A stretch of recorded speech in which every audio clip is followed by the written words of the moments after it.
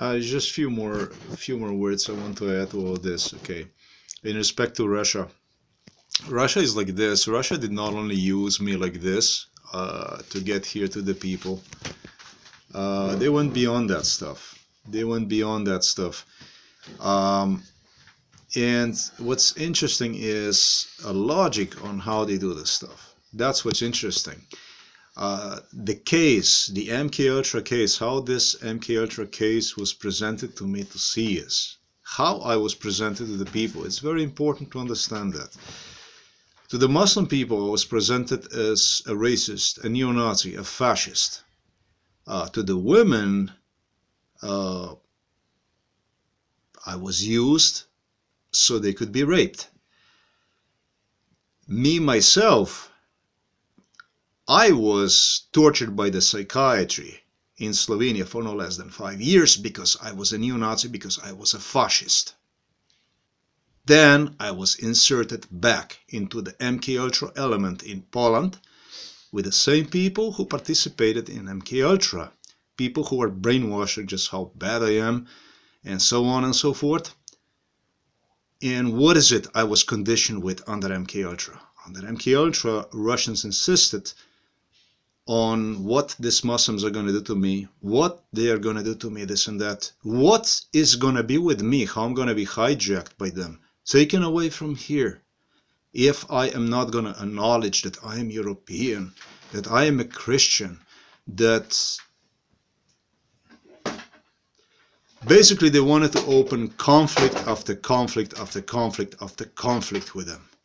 So they have worked both sides. It's not that I'm defending these people here, because I got a lot to say about them, but the way they have structured this thing, and especially how they wanted me to see, the pursue, the timing,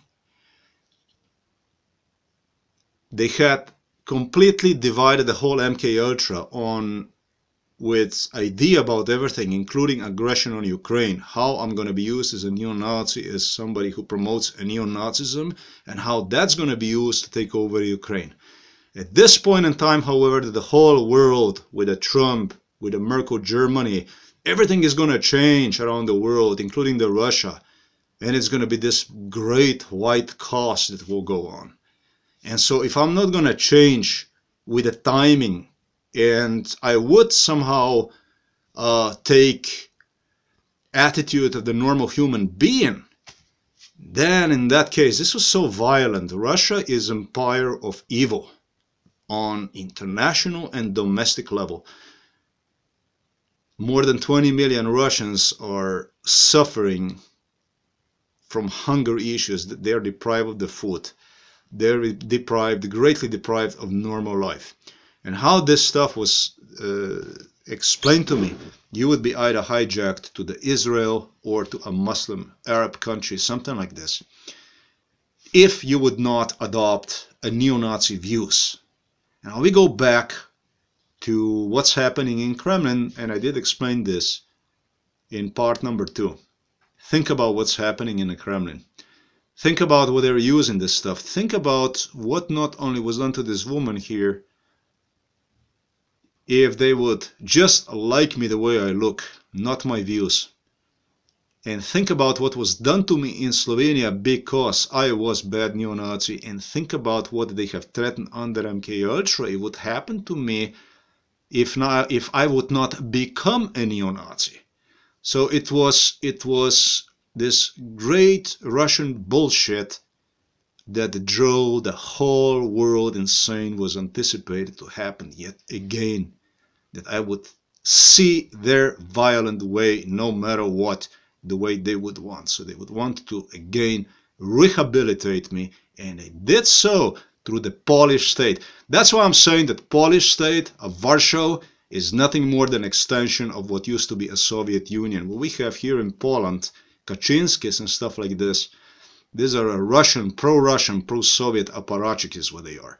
Now, I was told all kinds of scenarios, how I am going to spend on homeless in the winter time. It's going to be over there in Warsaw. I'm going to be begging for the money. I'm going to be thrown out of the immigration system. I had some C vitamins here. They were already placed here to me on the plate. This also I was taught under MK Ultra. That means that you're gonna be rated as a sick man and so on. Well, all I wanna say is that look, all I wanna say is that already in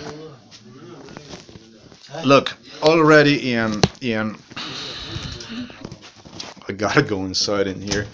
I'm sure you don't understand any of this stuff, but I don't want somebody to say that I'm audio recording anybody or something like this. Look, in Norway, where I requested for political asylum, that was in year 2010. In Austria, but especially in Norway, psychologist Helen Berkman, hello, how are you? It was, when I would walk the streets, it was like this. Everywhere I would go. It's called a gang stalking. It's called really big time stalking. And this stuff happened the same on other locations, but not in that way.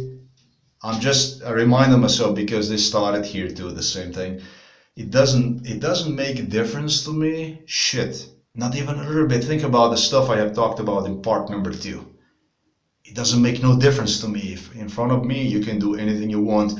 You can call me sick. You can call me mentally sick. That's completely okay. You can call me fucking crazy. You can do anything you want to do, as long as you cannot prove, state it. And for that matter, nothing in this world exists. Anything in this world would suggest that anything would be wrong with me in any way. Not in an ethical way, not in a criminal way, not in some kind of mental dysfunction way or anything like this. So I'm very self-secured, very self-assured person. Nothing really bothers me. The only thing that would bother me, it would be, that I would take the side of some kind of evil, really satanic state over there known as Russia, Kremlin. This isn't against the Russian people. Russian people, beautiful people. I was in Belarus. I love Russian people. I was very much accepted. People liked me and so on. I like them. I like it. But I'd be effing them if I would take the side of the evil like this once again. This is just not gonna happen.